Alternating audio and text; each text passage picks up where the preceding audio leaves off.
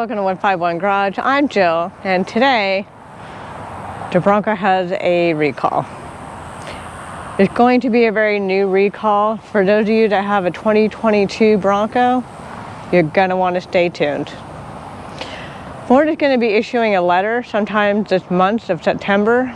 I don't know the exact date or when, but it will be in September. If your vehicle is part of this recall, expect a letter from Ford. If you have the Ford Pass app, if your vehicle is linked to it, it should have a recall notice popping up on that as well. If not now, it will be soon. So, this affects both the Broncos and the Rangers because the Bronco is built on the Ranger platform. I have my notes, by the way. And if you have a build date of the Bronco from December 8th, 2021 through April 12th, 2022, your Bronco is going to be affected. If you have a Ranger, for those of you watching with Rangers, your build date is December 17th, 21 through April 12th, 22. If you have a Ranger with those build dates, you want to stay tuned. Now, before we get into the actual warranty of what it is and what it's about, just know that Ford has done extensive research and they were trying to find out what the cause of it is. They looked at contaminants, they looked at outside contaminants, the paint, the bonding, the curing, the cleaning, the oven temperatures, the clear coat, the paint. I mean, they've looked at every single thing that you can think of that would cause this kind of problem. And nothing presented any kind of results of what it is or what could cause it. Now, the warranty or the recall, because it's going to be under a warranty thing, the recall is going to be with the windshield. Those of you that are from overseas living in the United States, you'll know it as the windscreen. Basically, in short, the model year 2022 and that build time frame that I mentioned on both Rangers and Broncos, your windshield can possibly detach from the vehicle. Yes, you heard that correctly. Your windshield could possibly detach from the vehicle. So if you get that letter, I would make a service appointment as soon as possible.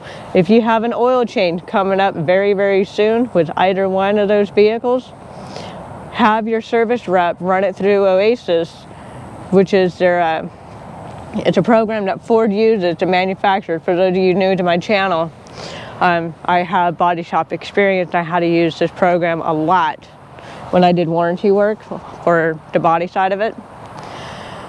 Oasis is basically a program that the manufacturer, Ford, will send out to dealerships, and they communicate that way. So have them run it through Oasis. It takes about 5 minutes for it to kick back. If the system is really heavy with traffic, it may take a little bit longer than that. But you should have an answer probably within no more than maybe even an hour at the most of whether or not your vehicle will be under the recall. There are other sites if you want to do like the National Highway Safety Transportation thing. I'll put the link somewhere in here, but it will definitely be in the description box below. You can put your VIN number in there, run it, and see if you have a recall coming up. This is a big one because it is a safety related issue. I just recently found this one out the night before that I'm filming this.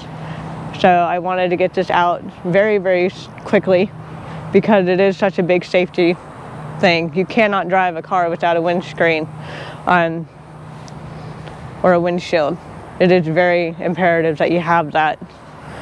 So that's pretty much what it is. So if you have a 2022 Bronco or Ranger or both in that model or that timestamp of December to April, expect a letter from Ford. I don't know when. It did state it would be sometime in September to keep your eye on the mailbox. If you do not have the Ford Pass app, I would recommend getting it. We are not sponsored by Ford to push that app out.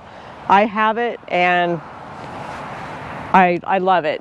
So, and it tells you recalls on even the older cars, because my 2012 F350 has some recalls I need to get addressed. But this has a recall for something else. It's not for the windshield. But it shows up on the Ford Pass app, just to let you know. That's why I keep telling you, if you don't have that app, you need to get it. But yeah, expect a letter from Ford. If you have an oil change coming up, ask service to run your VIN through the Oasis system, see if there is a recall.